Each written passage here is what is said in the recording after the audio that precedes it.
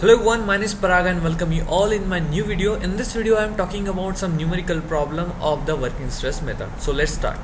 Here first I have to discuss some assumption of the working stress method, like plane section remain plane before bending and after bending also.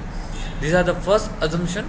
Concrete in tension zone is ignored during the analysis of the beam is the another assumption of the working stress method. Obey Hooke's law, so the stress-strain relationship of the steel and concrete will be straight line under the working load. This is the third relation. Steel and concrete form a composite structure. Okay. Now there are some symbols which represent the some design steps. These are not steps by mistaken. These are the symbol used in a RCC WSM method.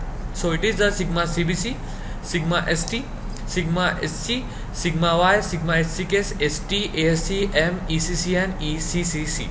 Sigma CBC is allowable stress in a concrete, sigma ST is allowable stress in a steel, sigma SC is a allowable stress in a steel in bending, in compression, and this in a tension. Sigma Y characteristic strength of the steel, sigma CK is a characteristic strength of concrete, AST is a steel in tension, SC is a in a compression steel, then M is a modular ratio which is given by 280/3 into sigma CBC. ECC is a effective clear concrete cover and CCC is a clear concrete cover. You have to remember this notification. These are the symbols for the WSM method RCC working. Now let's go to the problem. Here we have the first problem. The cross section of a singly reinforced concrete beam is 300 mm wide and 500 mm depth. 300 mm wide and 500 mm depth to the center of the tension reinforced, which consists of the 4 bars of 16 mm diameter. So it is a effective distance. Okay, 300 mm this one and 500 depth to the center of the tension reinforcement to up to this one only. Okay, up to this one. So it is effective. If it is tell the overall depth, so it is total depth. Okay, now. And it consisting of 16 mm diameter, okay, of 4 bars 16 mm diameter.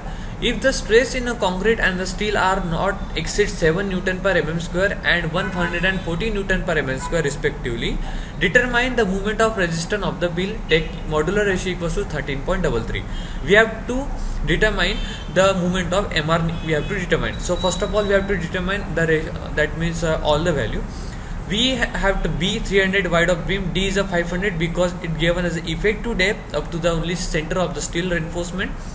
Number of 4 bar are providing of the 16 mm diameter, so we are defined by the phi.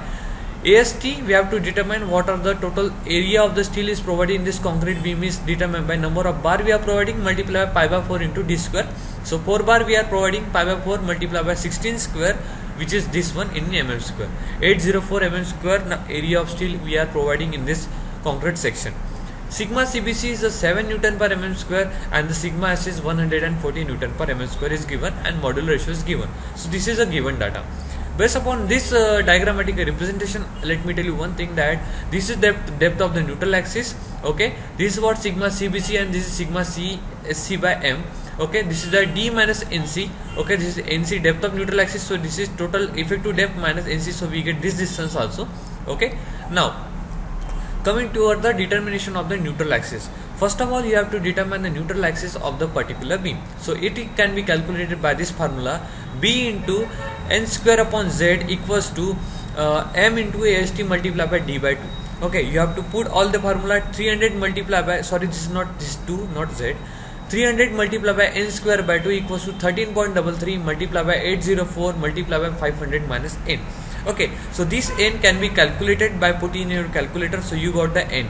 Okay, after getting the N, there is one equation. This is the N value 156 mm. Another value of N is minus of 228.07. This is the quadratic equation. X square plus x plus something value. This is quadratic equation we got. From the quadratic equation we solve the N, so we got one negative value, we get positive value. Obviously the depth of neutral axis never be negative, so it is always positive. We get the value 156.63.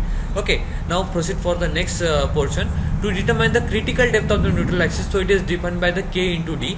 Okay, so K is a 0.4 and depth is a 500. So K is determined by M upon M plus R, where R is given by sigma ST upon sigma CBC.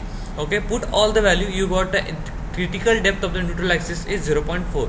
Now we are comparing the depth of neutral axis and the critical depth of neutral axis. When we are comparing both the situation, at that time we got that the n equals to n, our depth of neutral axis is lesser than the critical depth of the neutral axis. So our reinforcement section, our beam is the under reinforced section. So the determination of the moment of ratio is MR, moment of resistance, is by given this formula. For the under reinforced section is MR equals to sigma st into st d minus n by 3. Okay, you have to put all the value, then you got the MR as a 15.4 kilonewton into meter. Okay, so likewise friend, you can calculate the moment of ratio of the working stress method by using this step. So hope you like my video. Please like my channel, please like this video, and please subscribe my channel and keep visiting my website. I am going to create one new channel, Inspire Word. I'll be giving the link in the description after some time. So keep watching, keep learning, and please subscribe. Don't forget to subscribe my channel. Thank you. Bye bye. Okay, दूसरा